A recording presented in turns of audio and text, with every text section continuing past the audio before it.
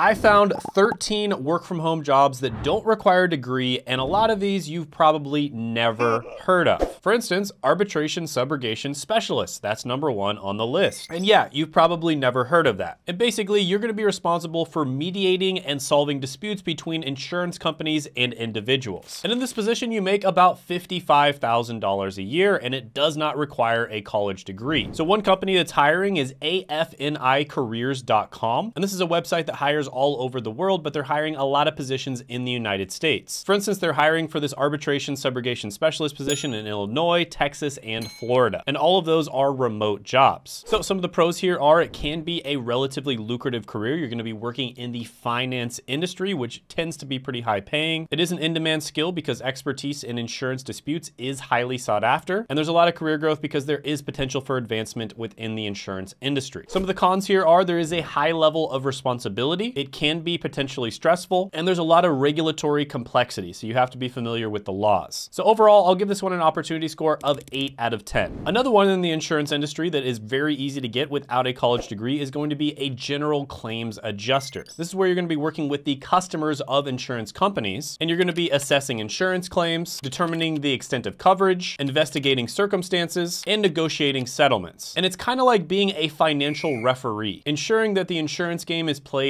fair and square. And weirdly enough, this position actually dates all the way back to ancient maritime insurance, where they were responsible for assessing the damage to ships and cargo that was insured. Now, general adjusters make about $67,000 a year, and you can find jobs like this on a website like flexjobs.com. So some of the pros here are versatility, good compensation, and job stability. Some of the cons are going to be emotional strain, potential for conflict, and the massive burden for documentation. So overall, I'll also give this one an 8 out of 10 opportunity score. Next is going to be a proposal writer. And this is basically like a persuasive architect that constructs documents that outline services, costs, and benefits to entice clients into partnerships or contracts. And proposal writers make about $68,000 a year. Now, by the way, if I didn't mention it already, all of these jobs are going to be available mostly remote. And of course, if you don't want a remote job, they're usually available in person as well. So some of the pros of this one are flexibility and also the ability to contribute directly to a business's growth. Some of the cons are deadlines can be tight and rejections can be discouraging. But overall, I'll give this one an opportunity score of 8.5 out of 10. Next, let's talk about email marketing specialist. So I know you probably think that no one reads their emails anymore, so email marketing must be dead,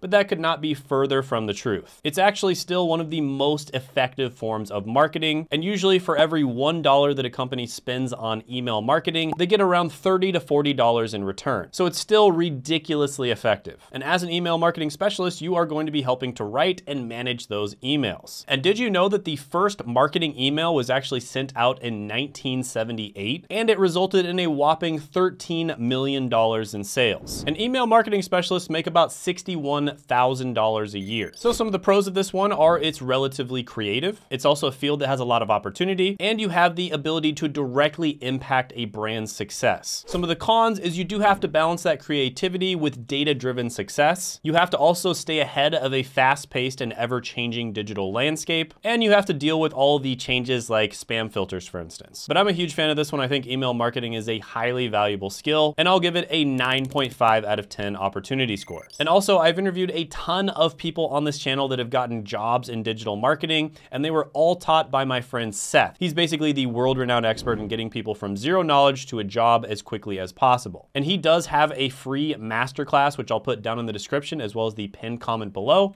where he'll teach you how you can get into digital marketing and probably answer all the questions that you have about it. So definitely check that out. Next is going to be a medical records technician. So there's a lot of super random like healthcare related jobs that you can actually do remotely, and a lot of them pay relatively well and they don't require a college degree. And basically you're going to be responsible for managing, inputting, and organizing crucial patient data, ensuring it's all in the right place when needed. And you're kind of like a librarian for hospital records. Now this is an entry-level position and you make about $46,000 a year. Some of the pros of this one are you play an essential role in the healthcare industry. It can also be a great way to get your foot in the door working in the healthcare industry too. And there is a high demand for this skill. Some of the cons of this one are it requires strong attention to detail. There's a lot of pressure when it comes to dealing with sensitive patient information. And there is limited room for advancement if you're going to stay in this career track. So overall, I'll give this one an opportunity score of 7.5 out of 10. Now, if there's one of these that you haven't heard of before and you appreciate me covering covering it, or if you just enjoy these types of videos in general, let me know by gently tapping that like button,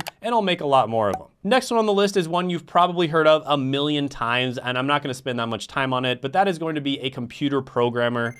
Also referred to as software developer or software engineer. Of course, there's little differences there, but this is a great career, and any list like this would not be complete without mentioning it. You make about $91,000 a year as a computer programmer. You do not need a college degree to get into this, although many people do end up getting it. They either get a computer science degree or a software engineering degree, but you definitely don't need one. So that one, I'll definitely give a 9.5 out of 10. It's harder to get into than many of the other ones on this list, but it's also super high paying, and you get a ton of benefits. Next is going to be a technical writer. And this is basically a position where you translate technical gibberish into something that a human being can understand. And technical writers make about $76,000 a year. And there's actually a ton of demand for people who have this skill set. And you absolutely do not need a college degree or previous experience to get into it. So some of the pros here are many of the positions are flexible and you can work from anywhere, and you play a crucial role in making technology accessible for everyone. Some of the cons are it can be very difficult to simplify highly technical jargon, and projects might be deadline driven, meaning you have to write really quickly. And technical writers are among the top 3 most incredible hybrids on the planet,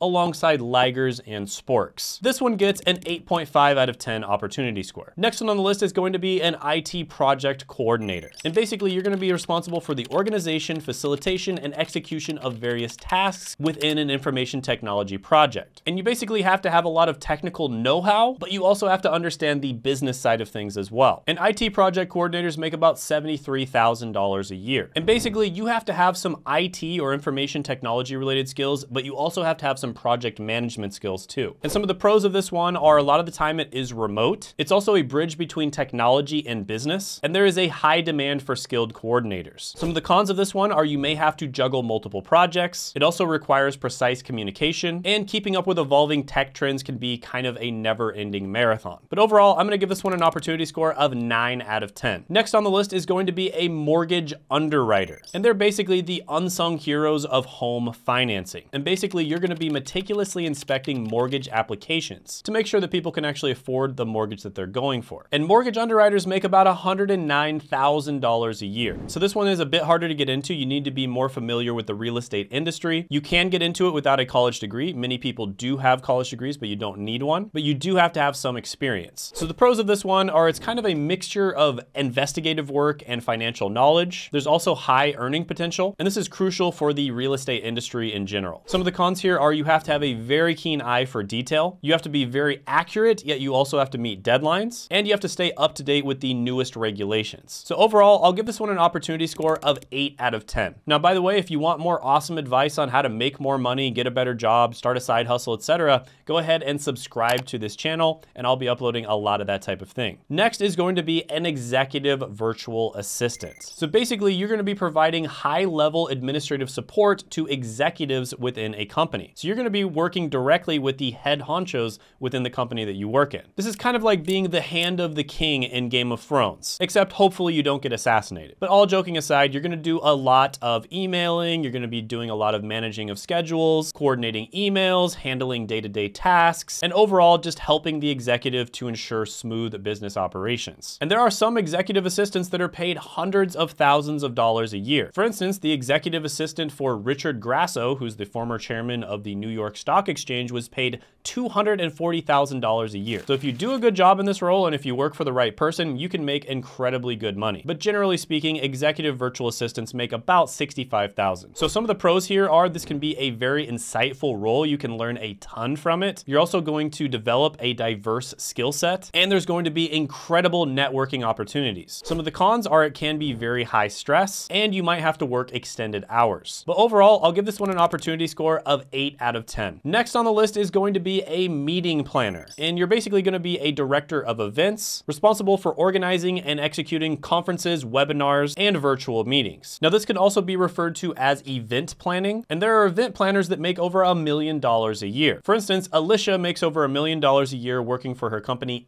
Taste-It events. But generally speaking, meeting planners make about $62,000 a year. Some of the pros for this are, especially lately, there's a high demand for virtual events, and there's a lot of opportunity for creativity. Some of the cons are you have to be great at multitasking, and you have to be great at adaptability because chances are something is gonna go wrong. So overall, I'll give this one an opportunity score of 8 out of 10. Next is going to be a help desk analyst. And basically, you are going to be helping people fix technical glitches and technical issues within a company. Now, you might be working directly with customers or other people who work in the company. And help desk analysts make about $58,000 a year. Now, some of the pros here are you get to do problem solving basically all day. You get to help other people out, so they usually come to you with a big problem that they have, then you help them out, and that can be pretty satisfying. And you get to learn a diverse skill set. And one of my friends who works in IT, and he's got all the way up to the point where he's making like $250,000 a year, said that this role was actually his favorite out of all the jobs he's ever done. Now, some of the cons here are it can be relatively repetitive. Asking people if they tried turning it on and off again can get pretty boring. You also are going to be constantly exposed to technology, so staring at a computer screen all the time, and that can cause technical fatigue. And if something big goes wrong, there can be a lot of pressure put on you to fix it. But overall, this one is really good, especially at the entry level, super easy to get into jobs.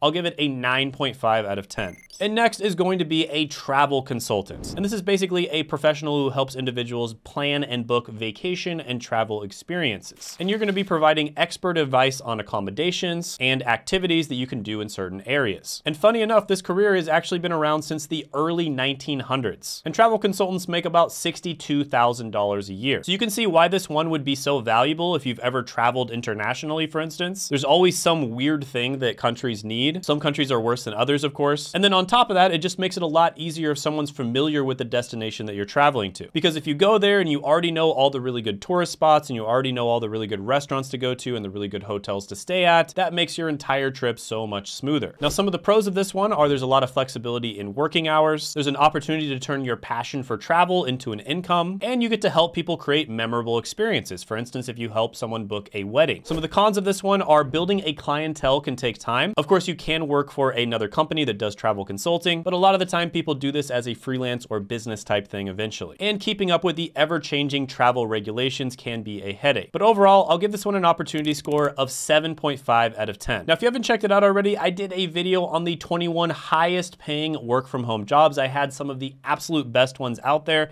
in that video, and you can look at that by clicking right here.